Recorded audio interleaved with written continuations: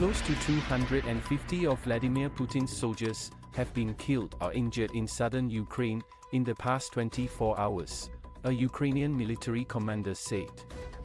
Ukraine's authorities said the casualties occurred on Saturday in Tavria, a village in southern Ukraine's Zaporizhia, just 23 kilometers from the major town of Tokmak, where Ukrainian forces are looking to advance for a strategic territorial advantage.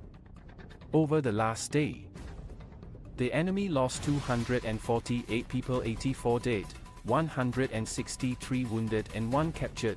Brigadier General Alexander Tarnovsky, who is in charge of the strategic and operational group of forces in Tavria, said in his Telegram channel on Sunday.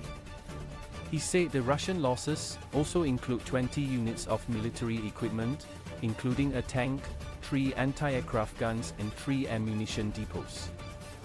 In general, during the past day, the enemy attacked our positions 23 times and carried out 717 shelling and 23 airstrikes.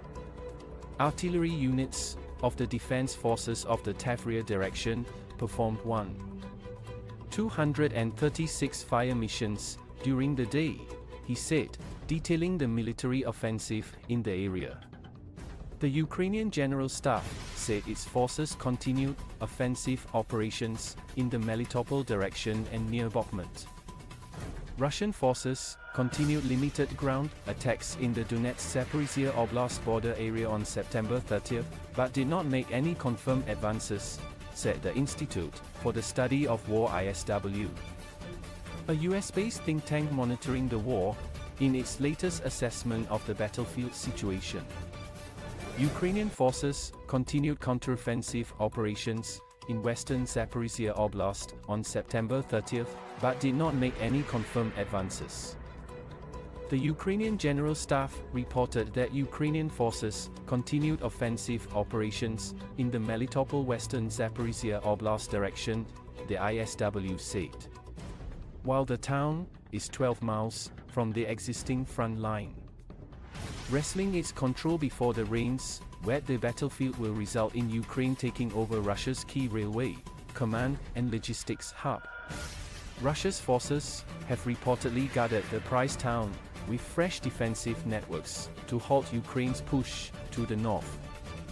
Ukrainian forces have around 3 to 5 weeks to dismantle the second layer of Russian defenses laid on the road and fields to Tokmak.